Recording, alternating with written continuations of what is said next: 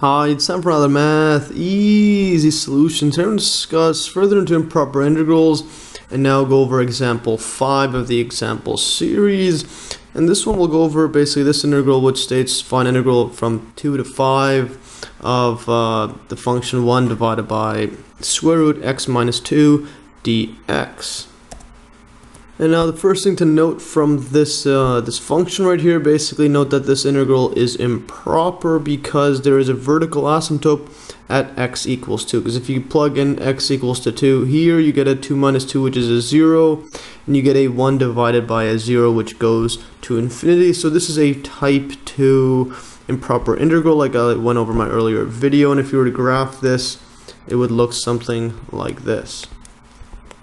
So there's an asymptote at the 2, does that x equals to 2, so it goes to infinity. And also here, as you go further x to the right side, as you get closer to 5 or beyond it, this just gets smaller and smaller because you're dividing by a big number here. So you're dividing by a bigger and bigger number.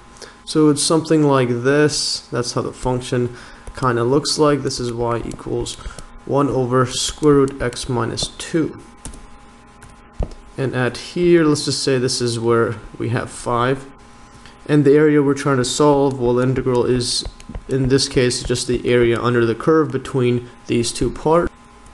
And now we need to solve the integral and to see that if it diverges or converges, meaning if we get a finite area or an infinite area. So recall from my earlier video on definition of type 2 integrals, we could write this integral in such a way that we don't need to deal with this basically this vertical asymptote and write it as a limit. So integral from 2 to 5 of 1 over square root x minus 2 dx, this can equal 2, limit as t approaches 2 from the right side. So this plus means from the right side. So we're approaching it here, so we put a t value here. So let's just pick a number t, and then we basically, as a limit as this approaches 2 from the right side of, now we just put the integral t, this is 5, not 2, 1 over square root x minus 2 dx. And now we can continue just evaluating this definite integral now that doesn't have this discontinuity. Now we're dealing with a variable t. So this one equals 2. Well, let's just make it easier to evaluate. And for me, the easiest way is to rewrite how this looks by putting this on top. So x minus 2 power of negative 1/2. This just makes it easier to apply the integral of this one. So this is the power function. So what we do is becomes limit t, let's write this neater, t approaches 2 plus integral. I mean, now when we evaluate it, what happens here, this x minus 2, recall, we add 1. So when we add 1, that just becomes plus 1 over 2, basically with negative 1 over 2 plus 1, that's just 2 over 2. This just becomes, well, 1 over 2. So anyways, where we add 1 and then we divide by this power, so divide by 1 over 2 is the same as multiplying by 2. So that's the integral. Let's remove this plus, just make it neater. And now we just evaluate it from t to 5. And now when we evaluate it, this equals 2.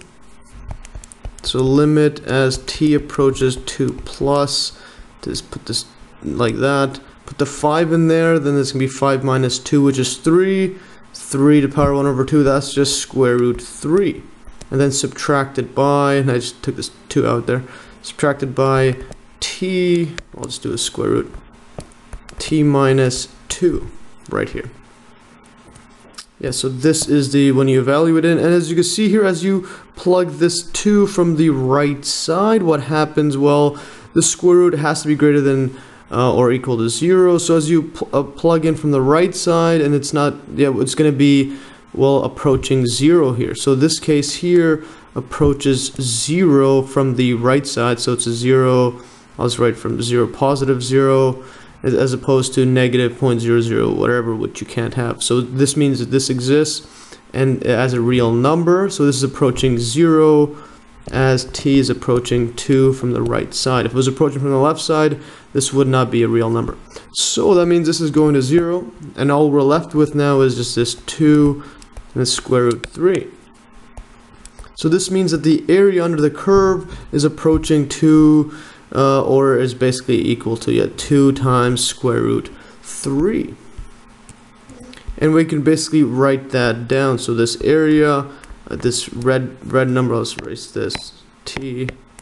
So this area is equal to 2 square root 3. Yeah, and basically, that's the answer. And just another point, I just want to put it out. This is obvious. This converges to a number. So it converges, the limit converges means that the area or the limit exists, and that this exists as a finite number and it's not infinity.